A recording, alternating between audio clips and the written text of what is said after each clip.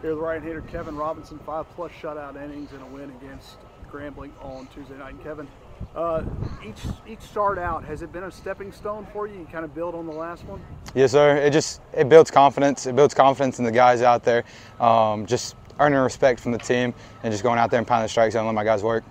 Yeah, you certainly did. You found the strike zone again. You know, for you, that's a bad night to walk 1 in 5 innings. But you got some big swings from Clay early, but your defense behind you, you said you can't talk too much about them. With that 5th inning, the double play turned by Sam Stevenson had to give you a lift too. Yes, sir. That got me excited. My defense is big all night. I just throw strikes, let the ball get put in play, and just let them work.